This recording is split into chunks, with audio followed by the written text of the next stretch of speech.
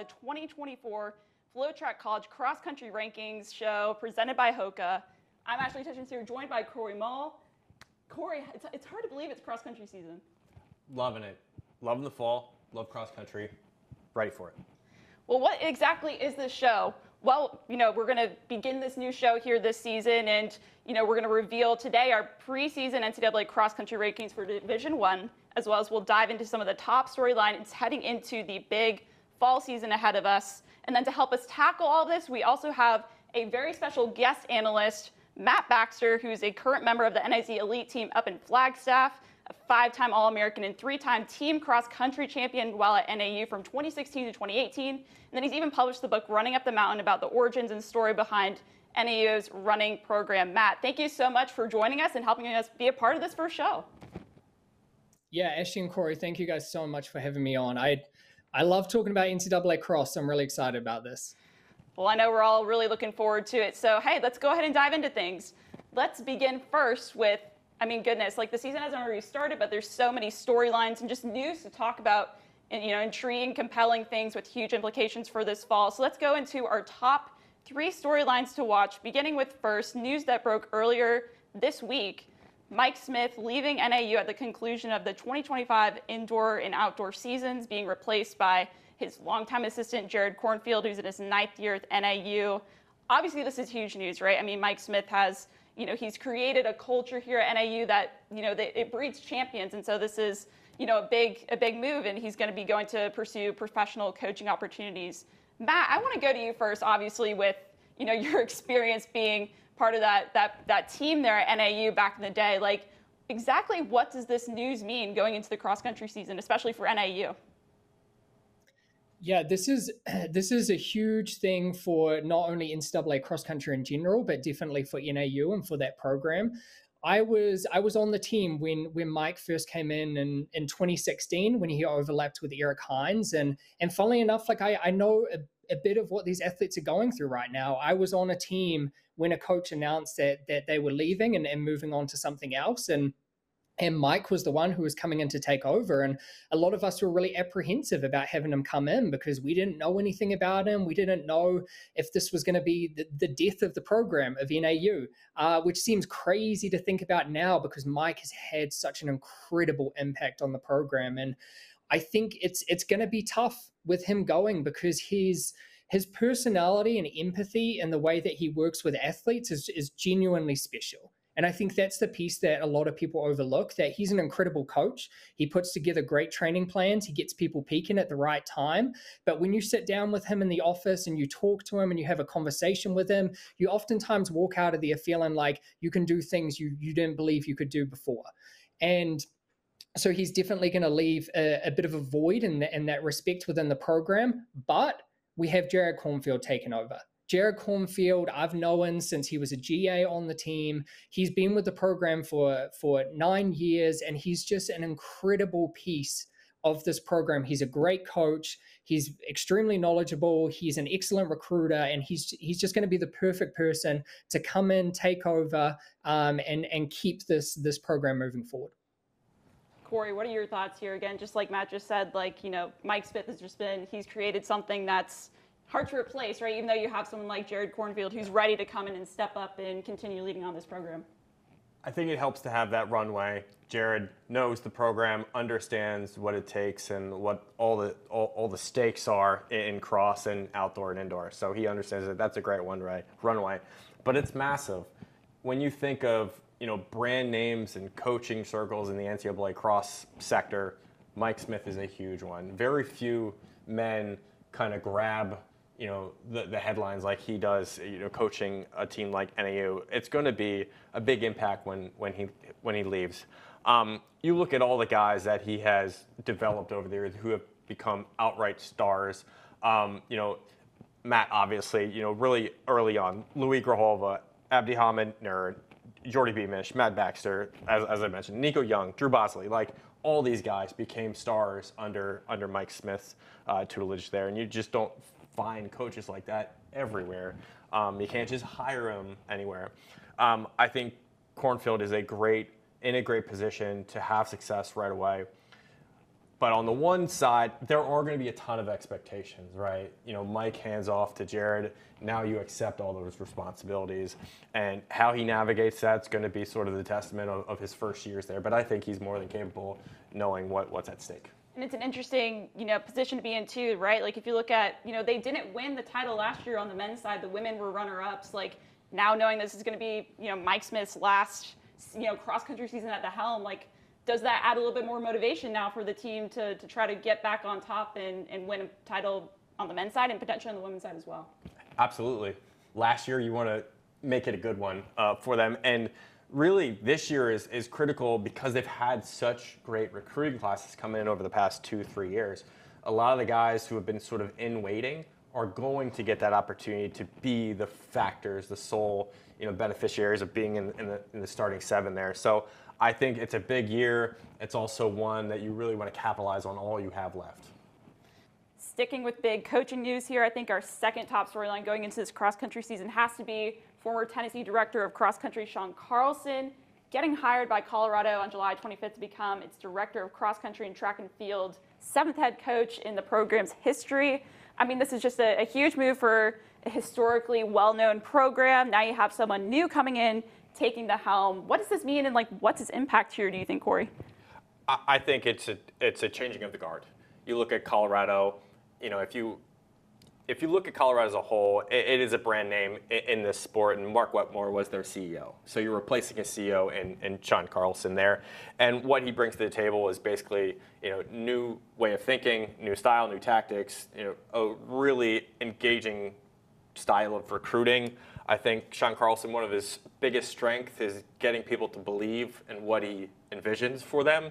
So that's why he's been so successful in recruiting over the last 5+ years at Notre Dame and at Tennessee.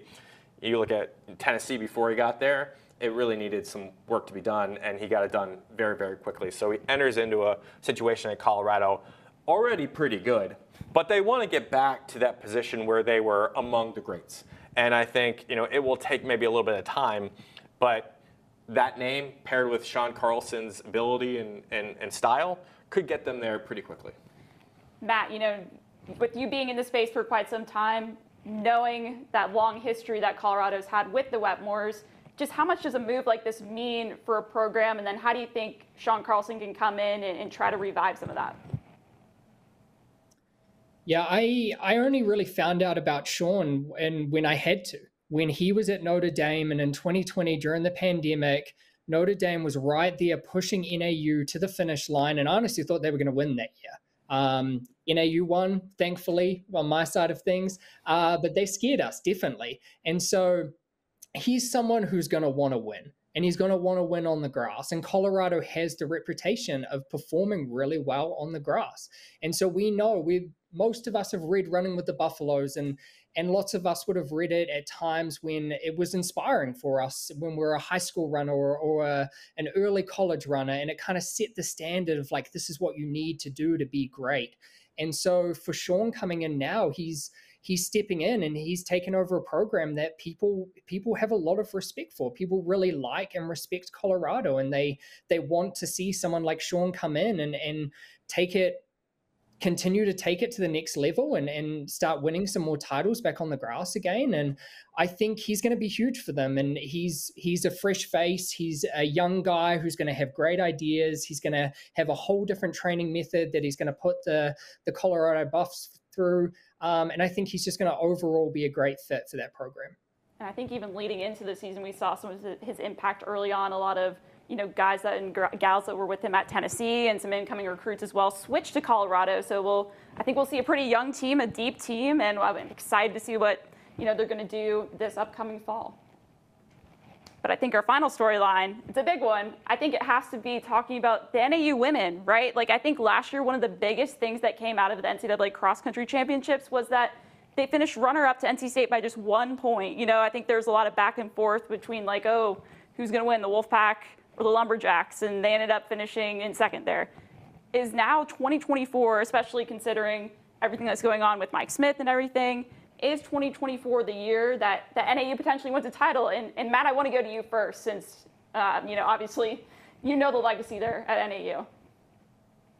Yeah, I was watching the NCAA Cross Country Championships last year at Luis Grijalva's house with some other NAU alumni. And when that women's race finished, it actually originally showed that the NAU woman won. And so we were losing, oh my gosh, we've won, it's incredible. And then it refreshed and we were second. And it's really hard when you go from thinking you've won to getting second. And it was by a point. It was so close. It was such an exciting race. And although I say that was really hard to see, the NAU woman getting second was an incredible feat for that program. That was, them winning would have been amazing, obviously, but them getting second was the next best thing. I mean, they're a team that's been around since 1980 when Title IX started changing the landscape of NCAA and making sure that we're introducing women's programs. And in 1991, they got third. So they were only around for 11 years, the first time when they got on the program, but then they didn't get on the podium again until 2023. It's been a long, hard road for this women's program to get back to the top. And Mike Smith really made it a point that when he came in and he took over the program, there is absolutely no reason that the women can't be succeeding like the guys. They have everything that the guys do. They have the same facilities. They have the same altitude. They're breathing the same air up here. There's no reason that they couldn't be succeeding like the guys. And so, yeah, I think they're going to be hungry. I think they're going to be wanting to get that national title this year. They've had 2 individual cross-country titles that the men's team can't boast about. We've never had an individual title on the men's side on the grass. And one person who I'm really excited to watch, actually, is Maggie. I mean, she's come off an incredible track season. And for the women's race, milers matter. It's 6K. It's not like the 10K where oftentimes for the milers, they just don't have the strength. They don't have the legs to handle the distance. For the women's race, that's not always the case. So I think she's going to be someone to really watch out for this season. I'm glad you brought up Maggie Congdon because I agree. After watching her run at NCAAs, I was like, she is going to be a huge factor come cross-country season. And to your point, too, like I think if you're looking at this squad, right, like they return athletes like that, but and also other athletes like Elise Stearns, like they do have a lot of that solid foundation right there. It's just a lot of the same athletes returning. Corey, we saw what happened last year. What do you think it's going to take then for this group, a lot of these same ladies to get it done this year in 2024? Well, it's got to be the same formula. Obviously, they were that close because they were capable of winning it. They just ran up against NC State, which, three-peater right there. I think 2 years ago, they were on the cusp. Last year, they proved they were there. This year, it's just sort of about continuing that momentum that you've built already and trying to capitalize on your moments that you have. You have a really great roster of women, and a lot of these women weren't necessarily stars before they reached NAU. Elise Stearns is a great example. She came from Montana, and she was not a star in high school, came to NAU, really grew, and became someone that's capable of winning. And I think she is a contender for the NCAA title this year, but you got a transfer in Carrie Beloga from Colorado, had a great year in the 3K steeple outdoors, and I think you put the pieces together. You have the depth. Now it's just about capitalizing when that moment comes. Well, I know that these are all 3 big storylines we're going to be looking forward to seeing develop over the season. There's plenty of other storylines, but I mean, hey, I think now it's time, after going through all of that, I think it's time that now we release our preseason rankings. And this year we're doing something a little bit different at FloTrack. We have a new FloTrack ranking system, and so we're going to go ahead and explain to you exactly how these cross-country rankings are going to work in 2024. This is the first year we're using a new system. We're dubbing it, I believe, the FloTrack Power Index, or the FPI, whatever you want to call it. And that pulls data from, it's a database system. It pulls data from TFRRS and MileSplit, factoring both finish at the 2023 NCAA Cross Country Championships, along with track performances from 2024. That creates essentially a calculated list that tries basically to predict, or lists essentially the predicted finish at this year's 2024 NCAA Cross Country Championships. So pretty exciting, right? Very exciting. It's different. I mean, the way you look at rankings, it typically is subjective, right? You have a panel of coaches that are voting on, who should be ranked in the top 25. This isn't necessarily that. It's based on data, and data drives the rankings. So now for the purposes of this show, well, first off, you'll be able to go later online to FloTrack, and you can see our entire list of 31 teams, then I think around 250 individuals ranked, so you can look at that later. But for the purposes of this show, we're going to dive into the top 10 individuals and teams for the men's and women's Division I. So let's go ahead and go into it. Let's begin first with the Division I men's individual rankings. We're going to begin first with numbers 10 through 6.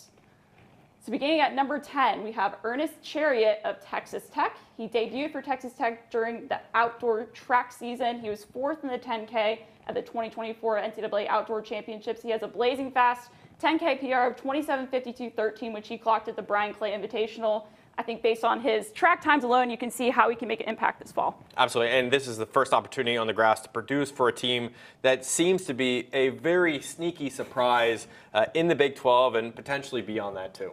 I know we'll dive a little bit more into Texas Tech later, but let's go ahead and move to number 9. We have Parker Wolf of UNC, the 2024 NCAA Outdoor 5K champion. He was 3rd in the 5K at the U.S. Olympic Trials. Just missed out on making that Olympic team due to world ranking. He was also 9th at the 2023 NCAA Cross Country Championships. I mean, he had such a huge year last year, and now he comes into the season hungry for more. This is also the product of a computer model way too low for Parker Wolf. He's, in both of our eyes, Yeah. I believe that he's probably a stronger candidate to be in the top 5, but this is based on data that the computer sees.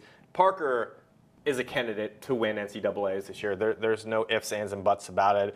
He had an incredible 2024. What he has to do is sort of reset, go into this season, and really attack, because he has the potential to really knock your socks off. Looking at number 8 now, we have Ryan Shoppy of Oklahoma State. Now, he did not race cross country last year, but if healthy, I think he should be a top member of that Oklahoma State squad that we know is trying to come back and defend their title from last year as a team.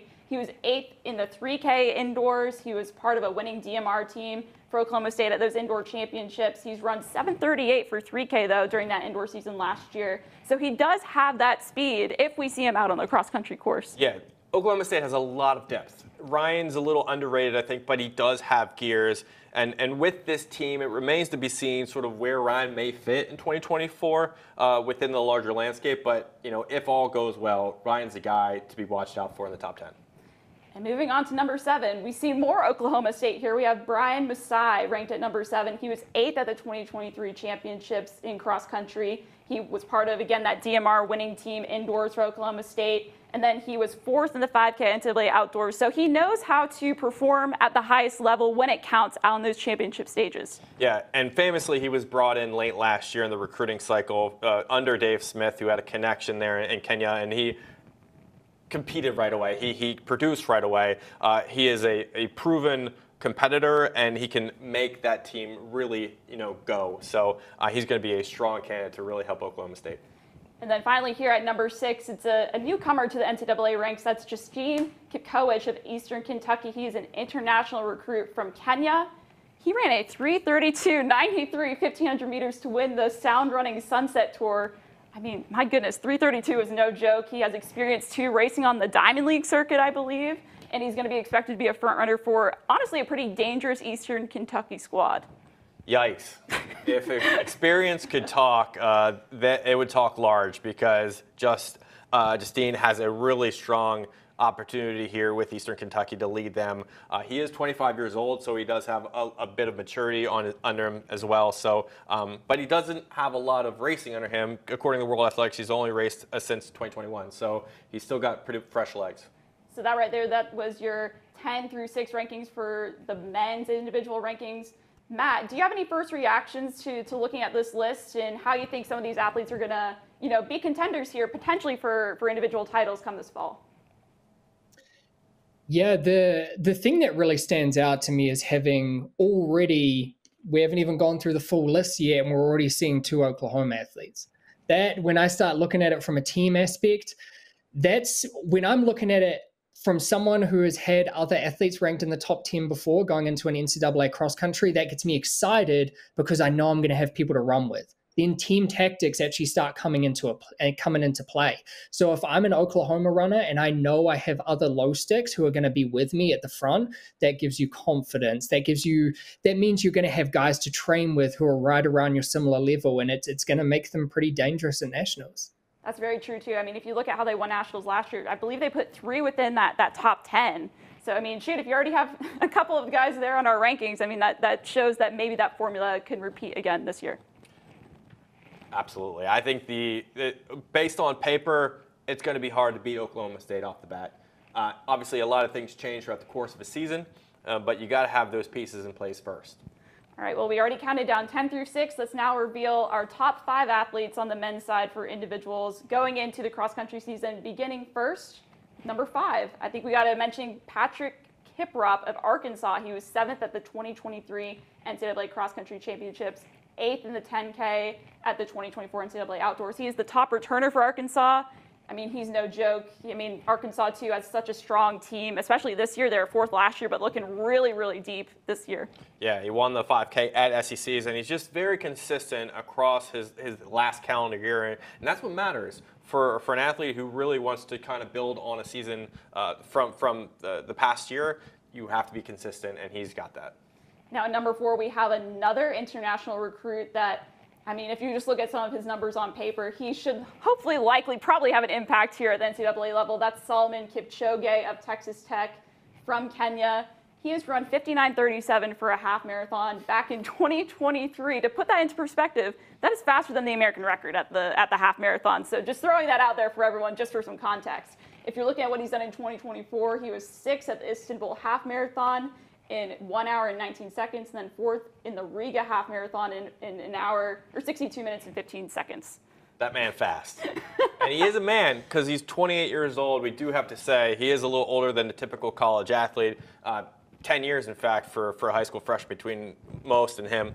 And he's only run on roads before. So there does have to be some adjustments that have to be made by Kipchoge going into the grass in 2024. Now we're about to crack into the top 3 here. Number 3, Dennis Kipingetich of Oklahoma State, 4th at the 2023 NCAA Championships. He helped lead Oklahoma State there to that team title. He was their top runner. He was 3rd in the 10K at NCAA Outdoors this past year. I mean, this guy, again, like most of these Oklahoma State guys, right? Like they've proven again and again that they belong within that, that top 5, that top 8, whether it's on the cross-country course or on the track in the 5K and the 10K. So he's going to be a big player here, I think. Like Brian, before him, he also came in last year in that July period, and he was a strong performer right off the bat, proven out of Kenya. He had finished 3rd in the Kenyan trials. So he had proven record. He performed in 2023, and now it's sort of about taking that Oklahoma State program and continuing the legacy. You won nationals last year. Can you do it again? Now moving on here to number 2, a familiar name again here, Hobtum Samuel of New Mexico. He was your runner-up at the Cross Country Championships last year. He was also the 10K champion at NCAA Outdoors in 28:07:82. He was also 6th in the 5K at that same meet. And he's in just his 2nd year at New Mexico, which is also something just to consider, like how successful he was in just his 1st year at the NCAA level. And I think, seeing him run, I mean, I know he also raced at the 10, and he ran one of the fastest times ever at the 10K for the collegiate ranks. I think he's definitely one that's going to be dangerous and one that can contend for that title. Yeah, he's a dominant runner with wins on his resume. And you can't overlook wins. Wins matter. Winning begins to breed culture within your own identity. So he's been in big situations before. He's been able to perform at the highest levels. And now it's just about putting that in motion.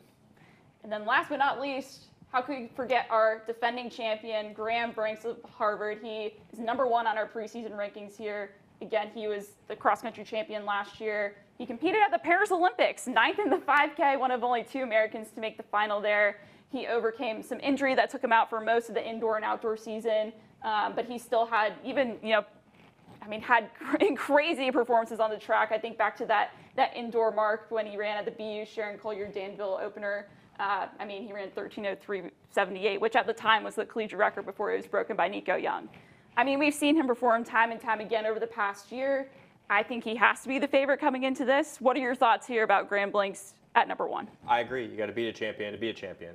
And that 13:03 was coming off cross. Yep. So he was using that fitness and really went into that in December. I think Graham is a true cross-country guy, a grinder. He's smart. He's able to position himself within races and run tactically sound. I think when you put him in a situation where you're going after a championship, he understands what it takes to win, and he's proven that. So you got to beat a champion to be a champion. All right, Matt, we just revealed numbers 5 through 1. What are your thoughts here now looking at this? Again, Graham Blank's defending champion, ranked number 1. Just, all in all, I guess from 10 to 1, what are your thoughts on this overall list? Yeah, the thing that actually really stands out to me is this list it's fairly humbling. Like I was runner up at NCAA Cross in 2017, and we're competing against really really great guys. I mean, Justin Knight won. But if I'm going to be super straight up, I mean, this wasn't the guys that I was competing against. This is NCAA getting to another level, if I'm going to be perfectly honest. I mean, when you throw in a Solomon Kipchoge has run a 59:37, you asked me that a few years ago, I'd be like, that guy's winning 100% every single time. That person with that kind of time is going to win. And then I look at a Hubton Samuel and I see a 26:53, and then I'm like, maybe he'll win. These are just times which we just have to get used to seeing in the NCAA. And I think this is super exciting because it means the race at the front is just going to be insane. It's going to be so fun to watch. And once again, Oklahoma, 3 athletes ranked in the top 10. I mean, that works really well for them when they start looking at trying to fight for that team title. Well, we'll see how long these rankings shape up. Again, we're going to be updating them throughout the season, so things will shift as people start performing out on the cross-country course. But for now, that's our preseason top 10 for the men's Division I individuals. Let's move to the teams now. Sticking with the men, let's break down the top 10 teams for the men on the Division I side of this preseason. Beginning first with 10 through 6, let's begin first with number 10, Wisconsin. They were 10th at the NCAAs in 2023. They return also some key names, including Bob Liking, who was in that top 100 last year, and through most of the season was a pretty solid name there. And Adam Spencer, too, has shown a lot of strength in that 1500 and competed at the Olympics, too, for Australia. Where's Nationals in 2024?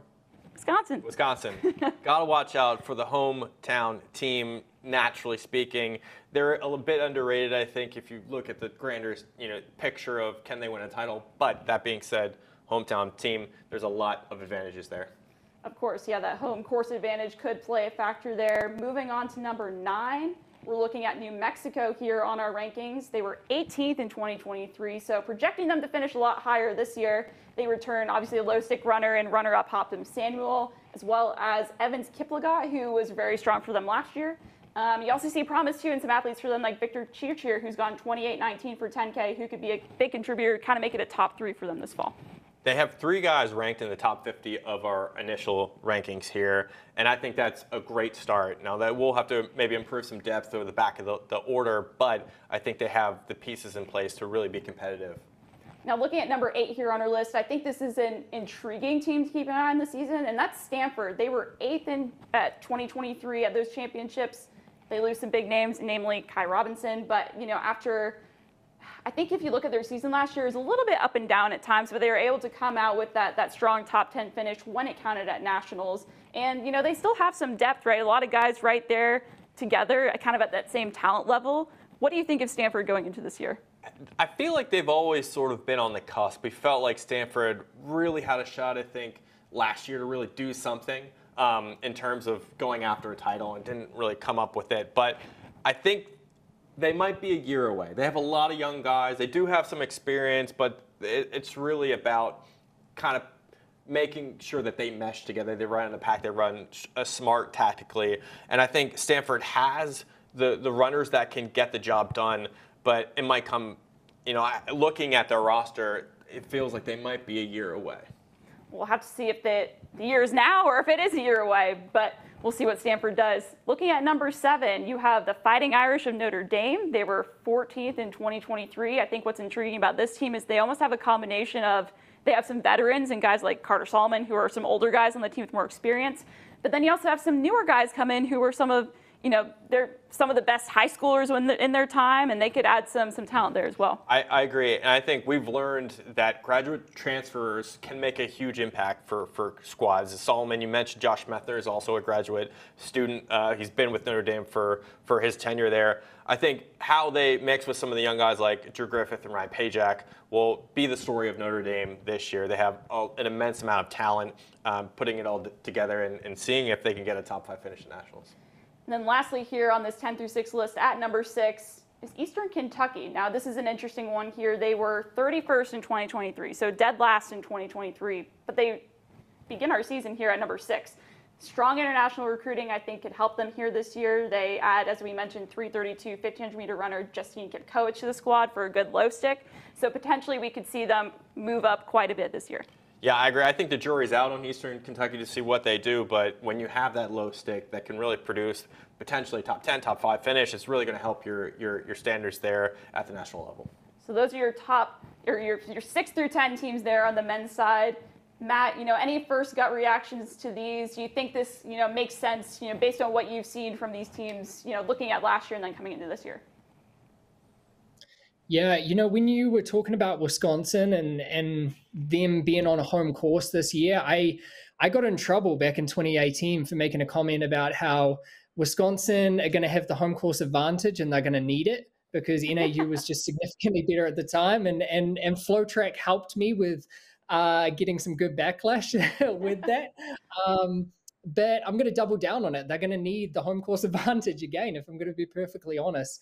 But in saying that, this Wisconsin course, you do need the home course advantage. I think that honestly is going to help them outperform wherever they're going to rank because you need to run the course smart. And I think that's going to help. And, honestly, the one, as you were really pointing out there, Eastern Kentucky, if you're going from 31st, which as you were saying is dead last, you have nothing to lose. You can literally only do better unless you don't make the national meet, which would obviously be worse. You go to nationals, you can only do better.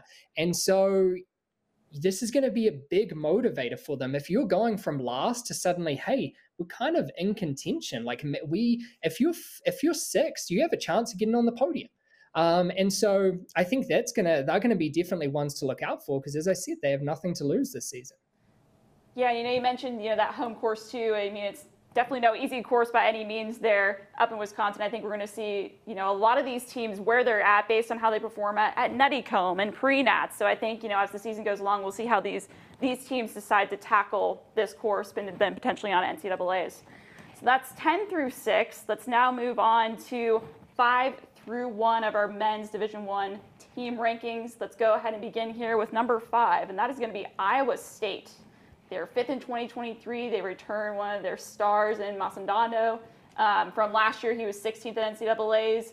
Iowa State, they were very strong last year, again, strong this year. I think they're a team that could be sneaky when it comes NCAA time and regional time. I don't know. What are your thoughts here? I agree completely. I think they are a sleeper on the national stage. They have a star. They have a guy like Gable Saperda, who is 3rd in the 3K steeplechase outdoors. They have depth. They always have a good roster. So I think Iowa State's a sleeper. Now looking here at number 4, we have Northern Arizona. Big year here, obviously, like we've already mentioned with NAU. Lots of change again last year for Mike Smith coaching this team at the cross country level. They were runner-ups in 2024, but they've won 5 national titles since 2016. And again, like we mentioned, a lot of change. No Nico Young, no Drew Bosley, Aaron Lazares, and Brody Hasty. Those are 4 of their top 5 men from last year's championship. So we're going to have to see, some of these guys that they've recruited and some of their younger guys really step up and really make a name for themselves and help NAU to potentially a podium finish. It's Northern Arizona. There is a legacy factor there, and I think you got to consider them to be a contender every year, regardless. I've heard really good things about K.O. Grotenhuis, who comes into this lineup, and he reached outdoor finals in the 5K and 10K outdoors. But really, it will all depend on how these men develop under Mike Smith, how they mesh toward the end of the season. If they can find that really great spark toward the end, I think they have a chance. Now moving on to our top 3 on our podium right now in the preseason. Looking at number 3, we have BYU. They were 3rd last year at NCAAs as a team. They do have some big names returning. James Corrigan, who we saw compete at the Olympics. He was 32nd at this meet last year. You also have a guy like Casey Klinger. He didn't run cross country for them last year, but he was 5th this past summer at the Olympic trials in the 5K. So he's still back with this team and plenty more. BYU is always a team that's going to have depth, I think, if you look at them. And they're going to be looking to try to win a title too, I think. Yeah, and they have maturity. I think that goes unsaid a lot of times about BYU, or maybe overstated. I don't know. Casey Klinger is 25. Aiden Troutner is 23 or 24. They have maturity beyond just the experience and the talent. And sometimes you have to understand like the moment, and you can't get riddled with the pressure. So I think this team deals with it really well every single year, and that maturity is going to help them. And now moving to number 2, we're looking at the Arkansas Razorbacks, taking that runner-up spot right now in our rankings. 4th last year at the championships. They returned to their top guys, including Patrick Kiprop, Karami Yego, Ben Shearer. Plus, they have a big transfer in Yassine Abdallah from Tennessee. He just ran a 2:11 marathon at the Paris Olympics, and he was 11th in the 5K at NCAA Outdoors.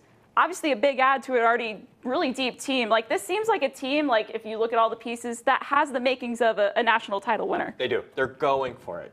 This is a year where they are going after the national title. It will be very difficult with Oklahoma State, but Arkansas has put the pieces together to go after a national title, and I think time will tell if they can do it. And then, of course, I think this is no surprise, coming in at number 1, defending champions, Oklahoma State. They returned all but one of their top 5 from the championships last year. Last year, they went 4, 8, 10, 12, and 15 to beat powerhouse NAU by 22 points. And I think already looking at how the individuals were ranked, it's looking like they could potentially have such a huge year here. Again, so much depth.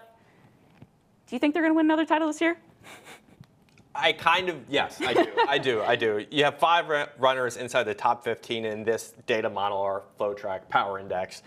That wins you a national title. I think they overperformed even what we thought they would perform to in 2023. So it's really just about improving, making sure you have the right guys in the right situations, and they're all healthy and ready to go. And I think Oklahoma State's going to be very, very hard to beat. All right, those are your team rankings there. We're going to throw it to Matt first, though. Get your reactions there. Can Oklahoma State win another title? I know your guys at NAU are up there at 4. How do you think this is all going to shake up? Like, do you think this is a fair representation of how they should be going into this preseason, maybe? I definitely think it's fair, and I always like the respect aspect of when you won a national title last year, you should probably be ranked number 1 unless there's been a significant change to your program starting off the next year. And look, I mean, it's always tough not seeing NAU not ranked number 1, seeing them ranked number 4, and it's tough because we haven't seen it very often, to be perfectly honest. But as you're saying, I mean, when you're taking out Nico, Drew, Aaron, Theo, Brody, I mean, those are really heavy hitters who, to give all of them credit, have done significant things for the NAU program. All of those guys helped this team win national titles. But all good things come to an end when you have people on the team. The one thing I will say, if there's a will, there's a way. NAU often will find a way. They have great guys on the team, really excited young blood who are looking to step up, which is exciting. But I will say, I mean, in all credit to Oklahoma, that they're going to want this. I was there in 2022 when it was a real back and forth of who won. Is it Oklahoma or NAU? And it was probably honestly one of the most exciting back and forths when there was protests and we're trying to figure out who was top of the podium. And when NAU beat Oklahoma on their home course, I think that really hurt. And that's probably the reason why they came out firing the next year and beat NAU by as much as they did. And they're going to keep doing that. They're going to keep wanting to come, bring that fire, and do everything they can. And the other additional exciting one is Arkansas. I mean, when you're talking about programs that know winning, that's them. They're the winningest cross-country program in NCAA history. They know winning. And so for them to be getting this close to another national title, I mean, I don't know if they have room for another trophy in their cabinet, but they're gonna certainly try.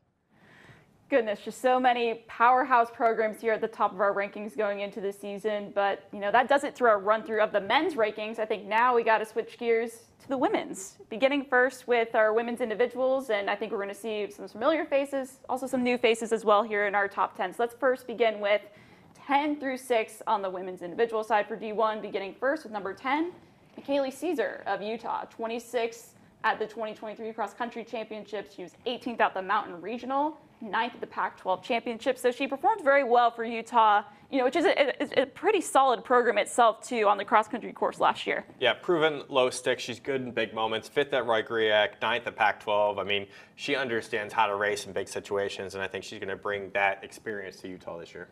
Now at number 9 is someone that ran for a different team last year during cross country, transferred for track, and is now with NAU. That is Carrie Beloga. You know, she was 82nd last year at Cross Country Championships. Not her best performance. But then on the track, she made a name for herself in the 3K steeplechase. She was 8th in that final NCAA Outdoors. She also finished 8th at the Pac-12 Championships on the cross country course as well. So she can put it together when it counts on the course. And I think I'm curious to see how she fits in with this NAU team. Yeah, it was only a couple of years ago she won Foot Locker Nationals. So she's capable of winning a national championship. She proved that in high school. Different situation here as she transferred over to Colorado and now has a different coach. But I think it's going to bode her well. And she's going to have an opportunity to really have a big impact. Sticking with the NAU theme here, at number 8, we have Elise Stearns. She was 20th last year, 4th in 2022 at the championships in cross. She won the Big Sky Championship and the Virginia Invitational, so she knows how to win. She is one of those girls that could potentially, I think, contend for an individual title. She didn't run much indoors and outdoors, but she'll be looking to step back onto the course in 2024. Yeah, I think this is my Parker Wolf moment where she's ranked too low here. I think Elise Stearns should be in the top 5. No ifs, ands, and buts about it. I think she proved last year that she can win races. And what hurt maybe is that NCAA championship race, but that was a tough course. Yeah. Everybody kind of struggled on it. So I really think Stearns is going to be in the conversation for a top 5 finish. Now moving on to number 7, we have Rosina Machu of Gonzaga. She was 16th last year. She also had 3 meet wins underneath her belt last season. She won the WCC Conference Championship there. 15th in the 10K at the Outdoor Championships this past June. So she also has experience, you know, competing against the best at the highest level of NCAA. Yeah, really good potential out there in Gonzaga. She has an opportunity, I think, to shoot up the rankings because she's performed on a number of courses and she's run pretty fast times. And then at number 6, someone who I think kind of had a breakout year last year, I think that's Sydney Thorvaldsen of Arkansas. She won the South Regional, and then she finished 11th at NCAAs in cross. She was 7th in the 10K and 13th in the 5K at outdoors. I mean, I think there's a lot we can say about her. Like, again, I think she put together the pieces for a very complete season last year throughout, you know, cross, indoor, and then into outdoor as well. Yeah, unquestioned number 1 for Arkansas, now leading a program that is trying to put some things together. Experienced, reached big finals in the 5K and 10K at nationals. So I think Sydney has a big year ahead for her. All right, Matt, we're going to throw to you again, 10 through 6, couple NAU athletes in there as well. What do you think so far looking at this list of women going into the preseason? Yeah, one of the things which I always look for is people who have experience running an NCAA cross. I think that's one of the fundamental things you want, especially if you're looking for team titles as well, because the meet is different. I mean, you have so many people on the line, the conditions and running on the grass, and you just want to know that you have people who have been there, done that before, and can keep a cool, calm head through it. And I think that's what you're seeing through these women. And I'm excited about NAU. Like I was hyping up Oklahoma just before. I mean, I'm loving seeing Carrie and Elise and the top 10 here. And you really do need low sticks for a team. You need people who are going to be out the front, who can give your team confidence that, like, hey, we're in a really good place. We're not all running together back in 30th, 40th or something. You want to know there are people on your team challenging for possibly the win. I think that gives a team a lot of confidence. And it's going to be interesting with this 10 through to 6 that with no Parker this year, is someone going to take it out hard, or are we going to see more of a pack sticking together? Are we going to have all of these women in it right to the finish? I don't know. There's always someone who often gets itchy feet and takes it out, but I think there's a chance that there's going to be a big pack this year, and all of these women are going to be in contention towards the end. I think that's a good point, right? Like, I know we were talking about it, like, is there anyone who's the next Parker Valby this year? Or is it just a completely different landscape? You know, I think it's interesting, right, to look at the women, because you just have, like, there's no one that, like, yeah, there are plenty of athletes that I think have, like, the makings of, like, they could dominate NCAAs, but, I mean, the way Parker Valby did it last year is just a whole nother level, I think. Yeah, there's a type of confidence with the way she raced that few even trust themselves to employ while they're out there. I don't think we'll necessarily see that this year. I think we could see some distancing of athletes as we get, you know, down the list a little bit. There's a couple of them that stand out in particular, but I think that this year has a potential to sort of bracket off a little bit. Well, let's go ahead and then move on to those athletes down the list. Let's look at athletes 5 through 1 on the women's individual rankings. Let's go first to number 5. Salon Ildes of Oregon transferred to South Carolina following the cross country season, or transferred from South Carolina, following the cross country season last year. She was 11th at the Southeast Regional, didn't make it to nationals. However, I think what you've seen from her on the track points to potential success of the cross country course. She ran 4:09 for 1500, 15:15 for 5K during outdoors. I think she's someone that can make an immediate impact for the Oregon Ducks. Yeah, the range is impressive from her, and having now that full year under Schumacher. Let's see what happens with it, but I think fall he can get a lot out of her as she kind of moves into that position where she can lead Oregon. Now here at number 4, a key grad transfer for Washington. That's Amina Matug. She's a grad transfer from Duke. She was 9th last year at NCAA, so she's finished top 10 there before. She was 2nd at the Southeast Regional and the ACC Championships. And again, going back to range, she's gone 4:10 for 1500 and 8:46 for 3K. So she can kind of do it all. And for a Washington squad that's kind of on the cusp there and has been for quite some time with, getting on the podium, winning championships, like she's a big add, I think, for them as well. She broke Duke's 5K record last year, 15:37. And I think she is a little bit of a sleeper on this stage. I think she has the potential to maybe surprise us at the national level.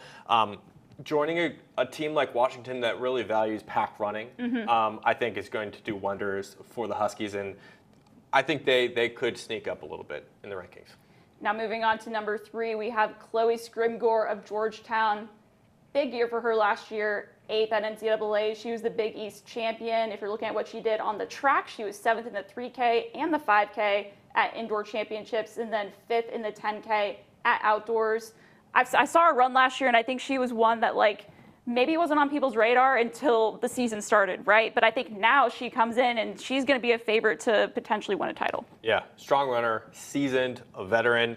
I think she ran a really tough course well last year, and Georgetown had some things that didn't exactly go their way at Cross last year. So she comes back, and really this is her time to really prove that she's capable of winning a title. She's improved every single season on grass. So, from this point, she's got to better the 8th place, which is tough, but I think she has a good opportunity. And then moving on to number 2, I think this was one of the biggest transfers going into the season, and that is Hilda Olamomoy, originally of Alabama, transfers to Florida going into this year, 3rd at NCAA Cross, 2nd in the 5K and 10K to only Parker Valby at the Outdoor Championships. She has 31:51 10K speed. She's gone 15:06 over 5K outdoors. That's one of the fastest marks in collegiate history at the outdoor 5K alone. I think Hilda is one of those athletes that has a lot of that momentum to be a star this year now that, Parker Valby's graduated, and I think some of that spotlight opens up. 100%. And I think going to Florida, working under Will Palmer is a great opportunity for her to grow, even from having such a great season.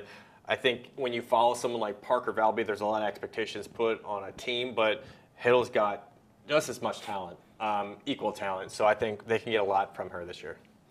And then lastly here, our top athlete going into the season on the women's side is the top returner from NCAA's last year, and that's Doris Lemon-Gole of Alabama, 2nd last year at the championships, only to Parker Valby. She then outdoors on the track set the collegiate record in the 3K steeplechase, 9:15:24. That is no joke whatsoever. She was also 3rd in the 3K and 4th in the 5K at the indoor championships up in Boston.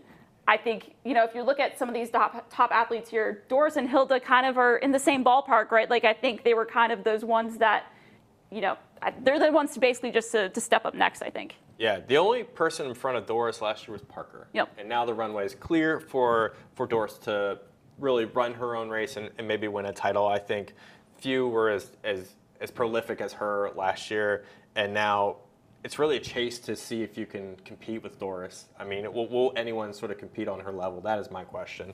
But I think she's the clear number 1. Plenty of talented athletes here on this women's individual rankings in that top 10.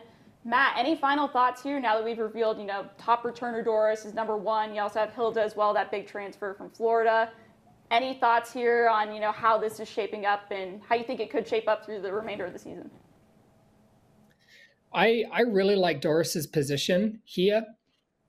Coming in, getting beat by Parker last year, that's going to make her excited to think hey, that person's no longer here. This puts me in a really good place to win an individual title. And also, her NCAA record in the steeplechase, that translates perfectly to cross country. Steeplechase is all about strength, and if you can run well at the steeple, you're probably going to run well on the grass as well. So it just shows she's made another step since cross country last year. She's going to be in an even better place going into this year. But also, I mean, Hilda, when you're a runner-up twice at NCAA Outdoors, you're going to want to win.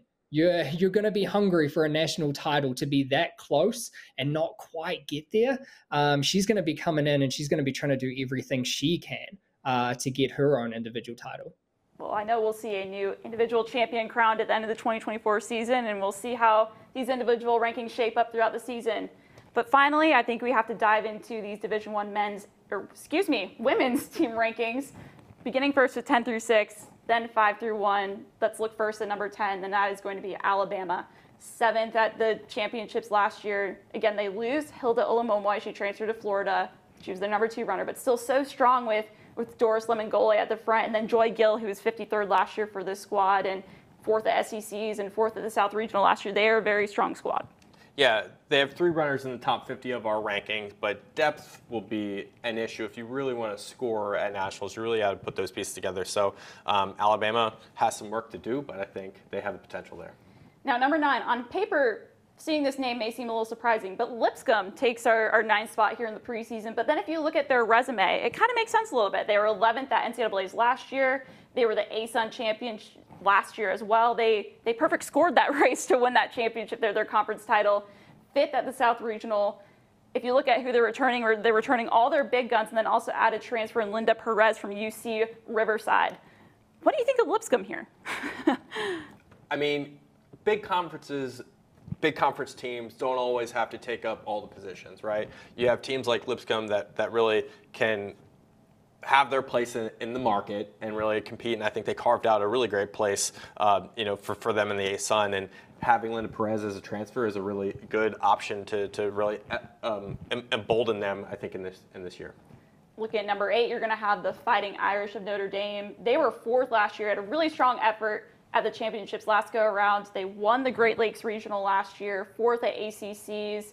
If you're looking at their roster here this year, they lose the Markozich sisters, but they have plenty of strong depth that I think can help fill in, some of those lost spots. Yeah, Notre Dame's always a team that's in the mix here. I think coached by Matt Sparks, and I think putting that historic value in place here, I think they have a shot. Looking then at number 7, you have Utah, 13th last year at NCAA's, 5th at Pac-12s, 3rd at the Mountain Regional. Obviously, they've performed well in their region, and then made it within that top 15 at NCAA's. What do you think of this Utah squad? I think they're one that's going to be intriguing, one I'm going to be looking for, as the season starts. 2 top runners within the top 15 of our rankings. They're going to have strong value up front in their roster, and I think working toward the back, what can they do as they fill out the depth piece of that equation? And I think that's where you're going to get your answer. And then here at number 6, we have BYU, 14th last year at NCAA's. They had an off day at last year's championships, right? But we know they have a very strong squad that goes really deep as well. They were also the Big 12 champions last year, 2nd at the Mountain Regional. They return a lot of athletes as well this year. I think this is a team that potentially this is underrating them a little bit, I think. And I think, just because they finished 14th last year, I think they can do so much better this year. I agree. I think there are a couple cases we've already discussed with the model that we think is a little off, and I think BYU is clearly, a part there.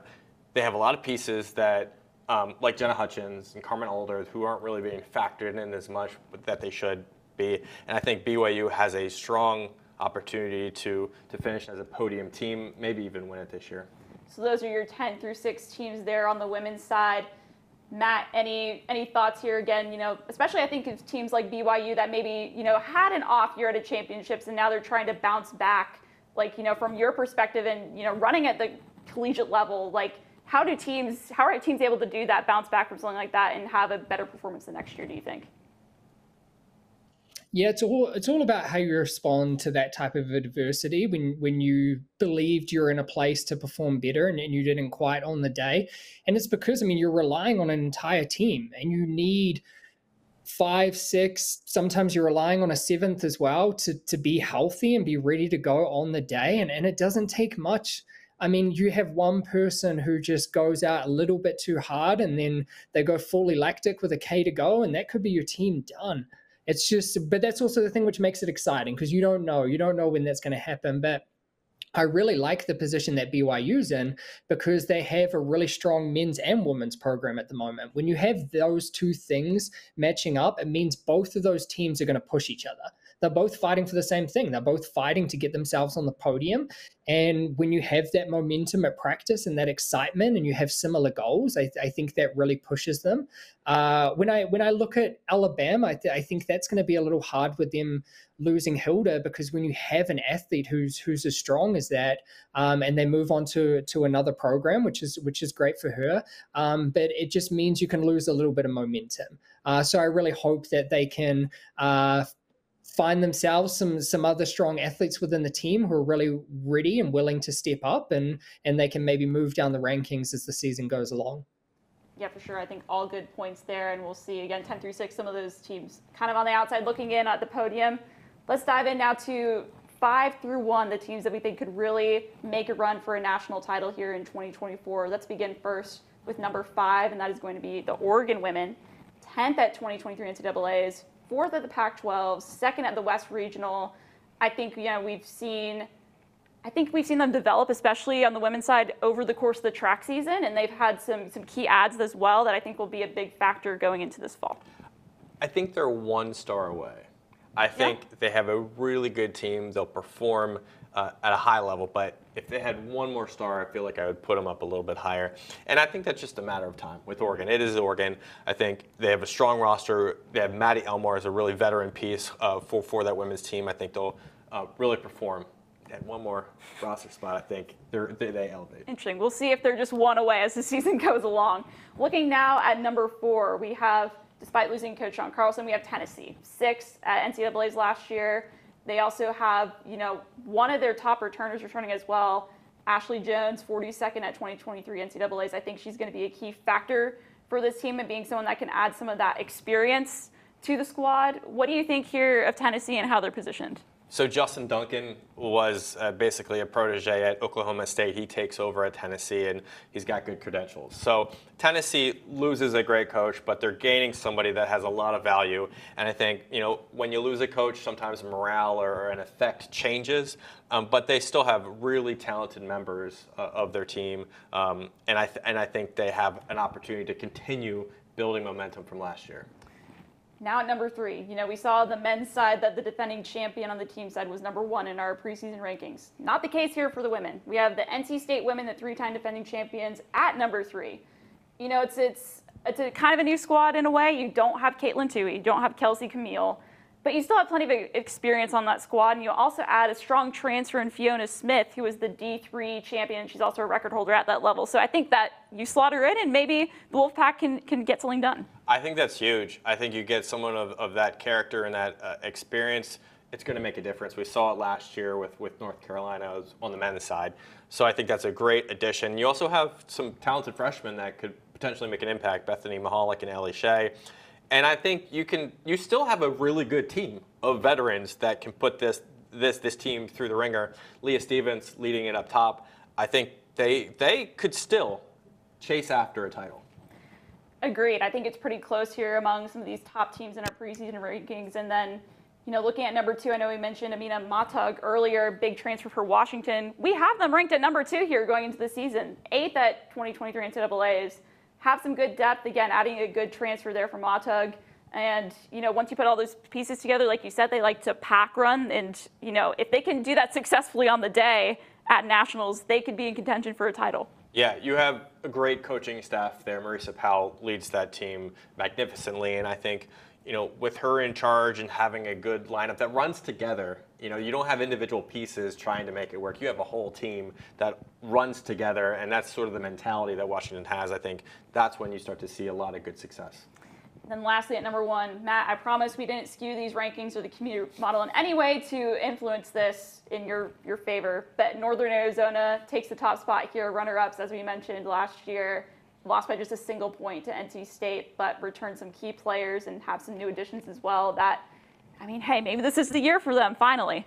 Yeah, we already mentioned it. Ellie Stearns, for me, national title contender. Carrie Beloga, great transfer over from Colorado, has can run a low stick with Stearns. And then we talked about Condon. Peyton Gottes's an athlete that didn't really get a chance last year, but she was a newcomer. Kara Moore. I think they got a good lot of women who can perform and really execute. All right, there you have it. Our top 10 teams on the women's side going into this season.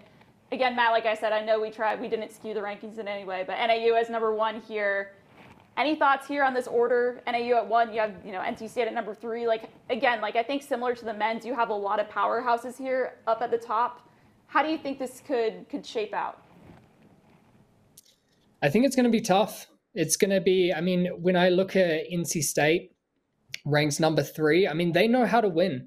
NC State has won multiple titles recently. They know how to put together a team, execute a race plan, and have it work on the day. So I think NC State is always one that you have to keep at the back of your minds, that they're always going to be around.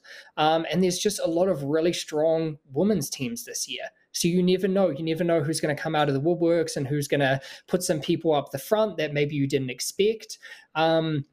But yeah, I'm excited to see the NAU woman ranked number 1. I know the journey they've come on to get here, and it's been super exciting. My girlfriend was on the NAU team when I was on there, and I saw her miss out on nationals multiple times as a team, and it was really hard for them. So to see that, and it hasn't been that long from them missing out on nationals to now be ranked number 1. It's been a really steep, steady climb for them, which is super exciting. But what they need to do is what Mike Smith always used to tell us is chop wood and carry water, a very common phrase. You just need to make sure you keep doing the basics. Just because you're ranked number 1, that does not mean anything. That doesn't mean you suddenly do every kind of fancy workout in the book. You just need to keep doing the basics, keep everyone healthy, keep progressing throughout the season, keep a level head. And I think if NAU can do that, then they're going to be there at Nationals in Wisconsin with the best possible chance of trying to win. I love that. Keep it simple. Keep it level. I'm sure plenty of teams could benefit from that expertise there. I think that's awesome.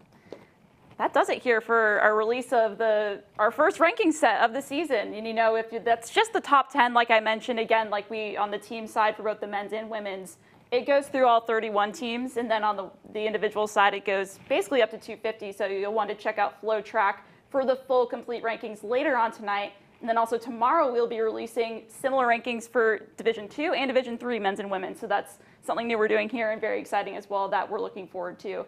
Matt, again, thanks again for joining us. Love to hear your expertise here as well. And, we'll have to see how your Lumberjacks do this year. I'm excited. And one thing which I'm going to tell people to look out for is NAU are racing their home meet, George Kite, this weekend, and we are putting on the line an NAU alumni team which has 14 athletes. 14 guys are going to be on this NAU alumni team, guys who you are going to be excited to see. Everyone's in town for the NAU induction of the Hall of Fame for our first 3 national titles. So look out for the George Kite meet and look out for that alumni team, because I think you're going to be excited by some of the names on it. Now I'm just curious who's on this team. Are you running, Matt? The best way to convince some guys to line up for George Kite is to make sure that there's a race at the front and there's a party at the back. I'm going to be with the party at the back. I'm going to be with the boys who, hey, they're just out there to have a good time. They're in town. Maybe they've been running. Maybe they haven't. I don't know. But yeah, don't see the names, appreciate the names, but don't expect too much from the team, especially some of those guys at the back. Well, we hope you enjoy the party at the back there. Again, thanks again for joining us, Matt. We appreciate it. Yeah, thanks, guys. Again, this does it for our first college cross-country ranking show presented by HOKA. We'll see you as the season goes along. We'll continue to have episodes as new rankings drop, and I know we're excited to see how things shake up this cross-country season. See you next time. Importantly, if you don't like the rankings, add us on Instagram, on Twitter, everywhere. Let us know. We want the criticism, All right, guys. Thanks again for joining us. We'll see you next time.